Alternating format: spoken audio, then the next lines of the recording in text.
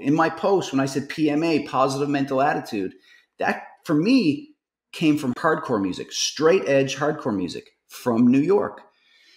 Bands like Gorilla Biscuits, it was this straight edge approach to life. No drinking, no smoking, no alcohol, positivity in the music, socially conscious. That's where we came from.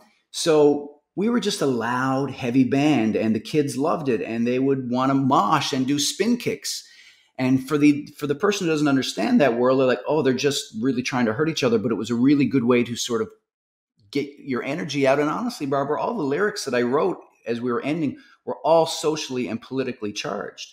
Some of my lyrics, a lot of people don't know this about Bucket Truck because we're such a small cult band, but a lot of my lyrics now are being used in classrooms in Canada.